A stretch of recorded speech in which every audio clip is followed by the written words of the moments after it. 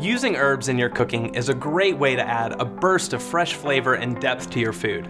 I'm going to show you a few tips and tricks for getting the most out of your fresh herbs. I separate herbs into two categories: soft herbs and hardier herbs. Soft herbs like parsley, mint, chive, cilantro, and basil are best added at the end of cooking. Their bright and delicate flavor can get lost during long cooking times. Hardier herbs like oregano, thyme, sage, and rosemary should be added at the beginning of cooking to enhance the recipe's depth of flavor.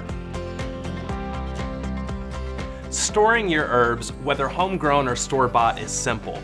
Most herbs can be refrigerated.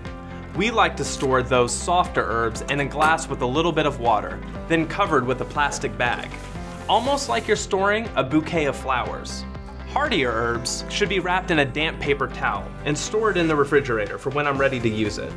Warm weather months aren't the only time you can add fresh herbs to your cooking. Freezing herbs is an option, and our herb freezing tray set is great for it. Freeze herbs for a minimum of 4 hours or until they're set. Once they're set, herb discs can remain in the tray or pop out and transfer to an airtight, freezer-safe container. You can add them to cooked foods like soups, stews, and sauces. Add them toward the end when cooking vegetables, meat, poultry, and fish, or add them to pasta, rice, and potatoes. If your recipe calls for dry herbs, you can substitute fresh herbs. A rule of thumb is to use 3 times as much fresh herbs as dry.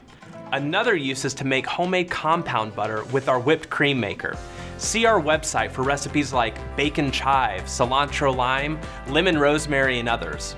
Those are just a few ways to spice up your cooking and how to get the most out of your fresh herbs.